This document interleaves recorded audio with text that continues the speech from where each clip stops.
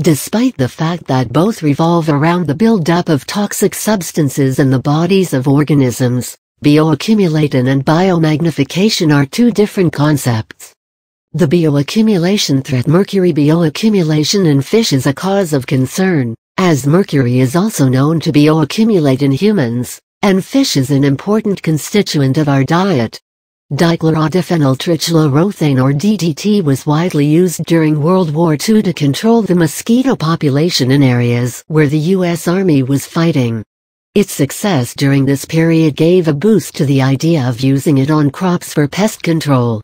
Over the course of time, its use increased manifold, and organisms that came in contact with it had to bear its brunt in the form of various health problems.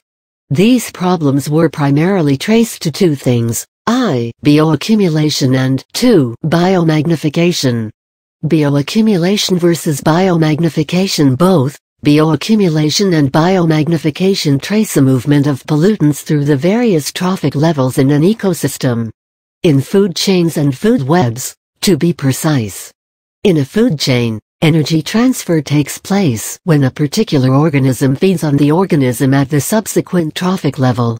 However, it's not just the energy that is transferred in this process. Even the pollutants ingested by organisms at the subsequent trophic level are transferred. Bioaccumulation refers to the increase in concentration of a pollutant in an organism. It usually occurs when an organism ingests a particular substance at a faster rate than it can metabolize or excrete.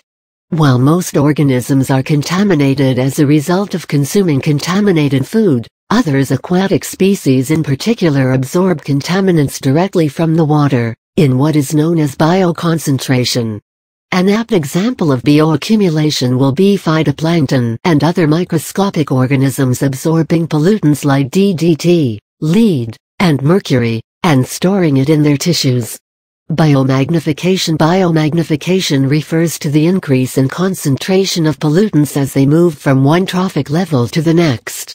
An apt example of biomagnification will be when small fish eat contaminated microscopic organisms, and big fish eat the small fish. So, first, the pollutants are transferred from microscopic organisms to the small fish that feed on them, and then to the big fish that feed on these small fish. As the burden of pollutants is passed from one organism to another, it gets amplified, and thus, biomagnification is also known as bioamplification. In essence, biomagnification is a higher-level biological process compared to bioaccumulation. One may ask, what harm can small concentrations of pollutants in the environment possibly do? The answer will be a significant harm, considering that the concentration of these pollutants increases as they make their way up the food chain, eventually reaching a level where they can cause health problems in organisms. The longer the food chain, more vulnerable it is to the biomagnification process. It's also worth noting that tertiary and quaternary consumers are more susceptible to it than secondary consumers. The pollutants involved in bioaccumulation and biomagnification include pesticides that reach water as a result of surface runoff, as well as industrial chemicals, which are released in the environment intentionally in most cases. Interestingly, some specific traits are associated with these pollutants.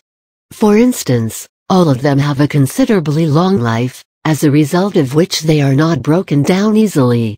That they are fat-soluble also adds to their longevity. Longer their life, longer they will stay in the ecosystem.